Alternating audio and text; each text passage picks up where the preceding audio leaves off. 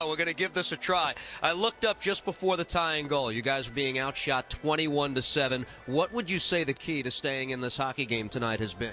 Well, the Ducks are a little bit of a more hard-nosed hockey team than last night's opponent, the Kings, and we're just playing at the same level we played against the Kings. And right now we are tied after two, but we're not going to win a game playing the way we have been last 40 minutes. So we got to elevate our game and get a little tougher and not to play at the end of our stakes, which we have been for quite a bit. Cut us a little slack. We could have done this interview after one when you scored the goal. Let's look at it together. You had an almost apologetic smirk on your face as you went back to the bench.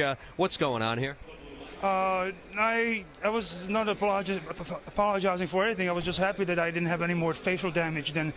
Luckily, it was Mike Mato shooting the puck, so he can't hurt a fly with that shot. So it was all good. Your coach, Brent Sutter, alluded to the Devils having very few long road trips away from home. And he said a lot of times this can be a morale builder. Do you see this as an opportunity for that?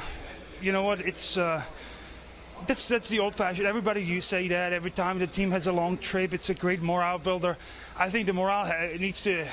If we haven't built the morale up to this point, it could be too late because we are halfway through the season. So it's more or less the real test if we can show up every night to play the same way on the road. It's nothing else. Morale builder. I hope we have a good enough morale to be competitive for the rest of the season. We don't have to wait for this trip to build it up. Bobby, thank you very much. Thank you. 2-2 hockey game here in